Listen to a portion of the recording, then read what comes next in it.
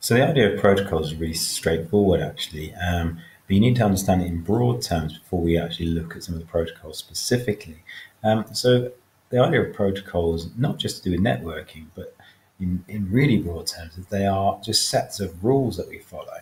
So there's protocols in all sorts of aspects of computing, but also in sort of life in a general bigger terms. We have these rules that we follow. But in terms of networking, they are those rules which are defining how data is going to be sent over a network. And if you imagine if we didn't have any of those protocols, we might be communicating between different parts of the world or whatever really. And if one computer was using one way of sending data and the other end of the communication was trying to do it a different way, that communication is going to become incredibly difficult to do. It's almost like if you were trying to communicate in completely different languages to somebody.